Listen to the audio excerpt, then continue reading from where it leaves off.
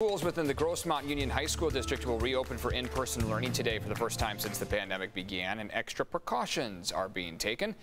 News 8's Evan Narani joining us live with the details on this. Evan?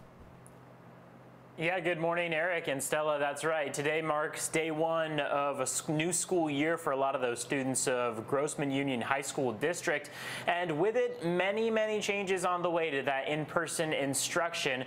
Classes limited to about 20% capacity. That's the school's capacity for each day. And we were able to talk with the superintendent and some students as they entered for the first time. Students, as you probably figured out coming in this morning, we are going to have a check-in station. With masks on, temperature checks, and social distancing measures in place, students at Grossmont Union High School District were back for day one of in-person instruction. It took a lot of work to figure out how to break them into groups so we could do the hybrid model. So, you know, kudos to anyone who can figure out ways to get especially secondary students on campus, because it is not easy at all. I know. Good morning, welcome to school. The strategy here in Santee, bring 20% or 1/5 of the student body to school one day each week, with the remaining days staying virtual. My day is Tuesday, and then the other 4 days are online.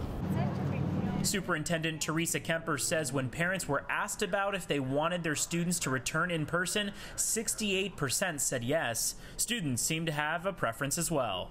I mean, probably in person, because then you get to see all your friends and you can get out every day and do stuff. Let me tell you, they are so excited for that one day to get to see other teenagers, to see their friends, to be on campus, to hear the bells ring. They are super excited, and to see their teachers. Students, you will need to wear your mask the whole time you're here.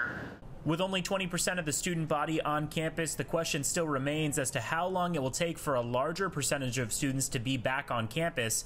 Kemper says there are no markings on the calendar quite yet, but they're keeping an eye on the county coronavirus numbers in the meantime.